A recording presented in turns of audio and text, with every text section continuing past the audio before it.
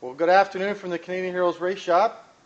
It is Thursday, June 28th, 2012. And our protege race car driver, there he is, Mr. Kyle, is going to get into his race car, and we're going to fire it up for the first time. Go for it there, Kyle. And let's just hope and pray that the engine work that was done, they put new wires in. Look at that. See, he's already climbing through. We're doing this like real.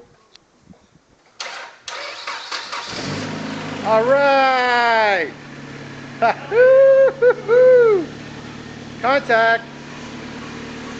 Look at this. It's in gear. It's not in gear. Wheels were turning. You had it in gear.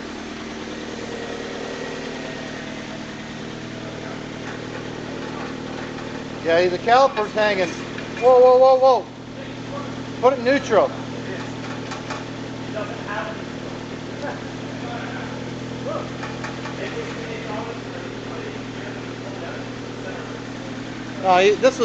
They were turning. I know, but it's not in gear. No, you had it in gear. Obviously you had it in gear. No, hold on. It's out of gear now.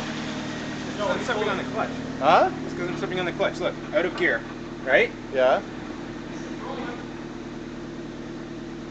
I don't know. We got some ghost here.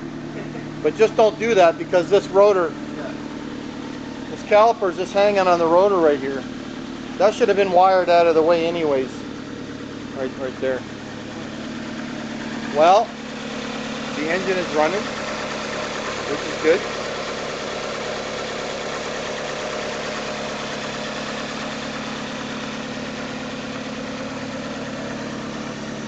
Let's take it. I want to show you. See, we got the official race net here. It makes it a race car.